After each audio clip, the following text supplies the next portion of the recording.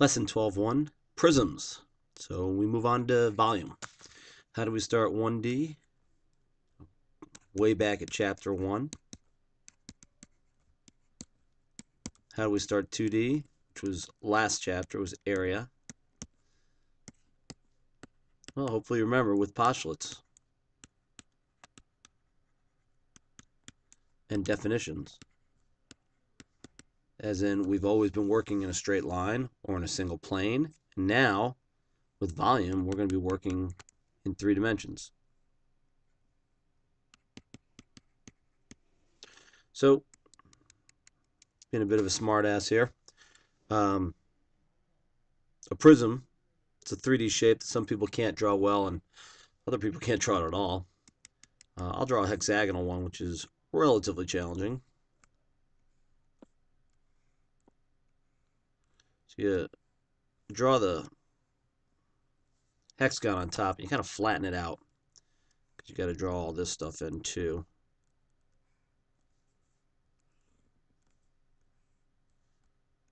The key is really the vertical lines. You could easily argue this is a course on shape drawing. Easily argue that. I mean, it's not easy.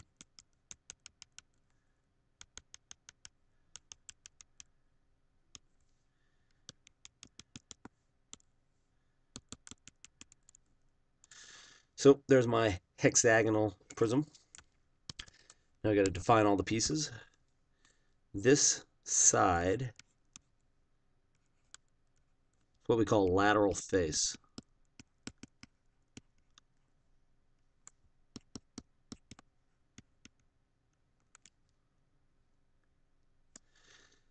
This whole bottom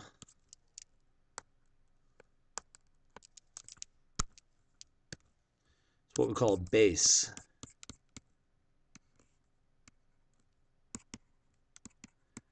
The top is also a base. So there's 2 bases. Doesn't have to be on the bottom, doesn't have to be on the top. They're just called bases.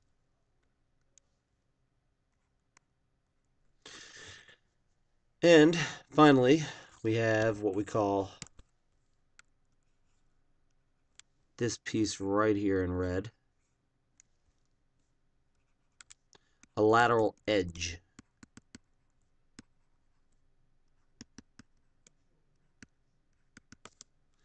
And we also have any of these pieces. Call it a base edge.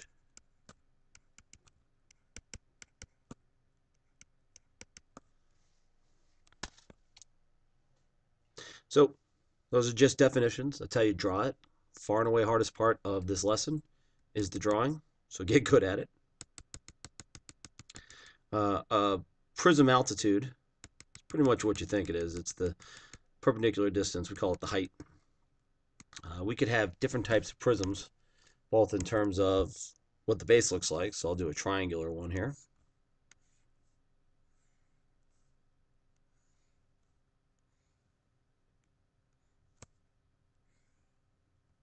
And I've said it twice now, but I'll say it again just because I can't say it enough. If you're struggling drawing these, I understand. They're not easy.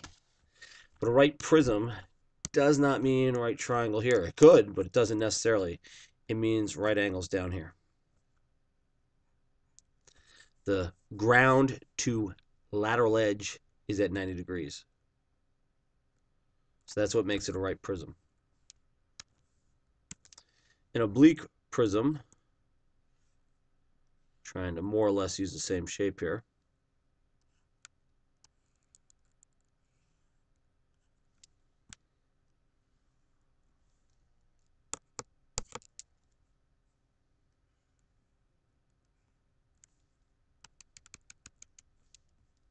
comes down at an angle. So whereas in this one we have the height perpendicular, over here we'd have to extend the base and say that's the height. This is just simple definition, but we will rarely work with a oblique prism. As a matter of fact, we won't even say it's a right prism most of the time. We'll just say a prism, and we'll assume it's a right prism. A can, a bottle, a box, these are all right prisms or right cylinders. Always the sides should be perpendicular to the ground. That's how they work. So now we get into some math. What's the lateral area? What's the area of one of the faces on the sides? I'm going to draw this up here just so we have it handy. I'm not going to draw the background for a change, the hidden line that's dotted, assuming you knew that that's what the dotted line was, hidden. But let's give it some numbers.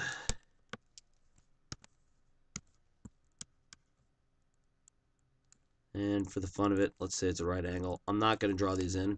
Assume it's a right angle. So the top I have to draw in. We'll leave it like that. So lateral area is the area of all the sides. This side, and the side in the back. Don't forget it. The base area is just the area of one of the bases. So in this case, the one we can see is up here. And the total area is basically the total surface area. We just go with total area. That's what total area means.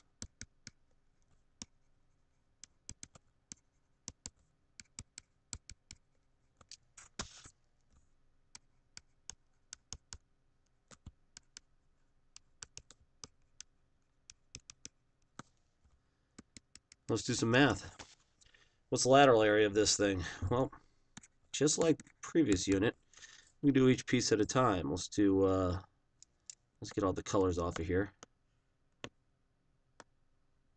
Lateral area, got side 1, side 2, the back will be side 3.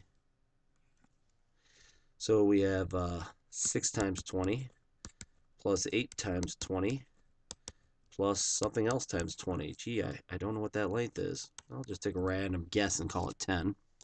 If you don't know why, I can't help you. 120 plus 160 plus 200. 480 units squared. But this says, shockingly, you can just add up the perimeter multiplied by height. So is that okay? 6 plus 8 plus 10 times 20 equals 24 times 20, 480 units squared. As in times past, I leave it up to you. Do the problem either way. For me, the first way makes sense. The second way is definitely faster. But it's up to you entirely. By the way, what's the base area? Don't forget your 1/2.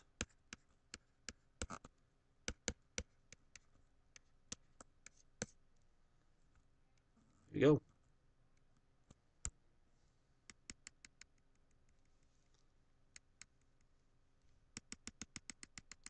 And volume. Base area times the height. So you could do it for the previous problem. I'll take some time. The only right prism I haven't drawn so far is a box.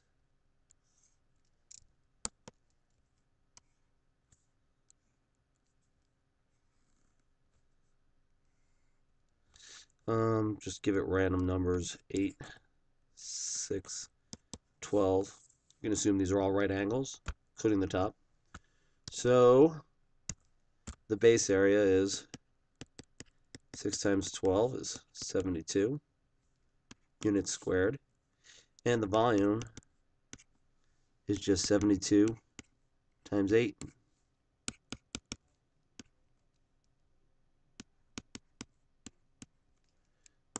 And now, of course, it's units to the third. So you get a little bit of practice in math, but more than anything else, you get practice in drawing. It's an underappreciated skill. I strongly recommend getting good at it. Drawing a good picture is 95% of the battle. That's it. Good luck.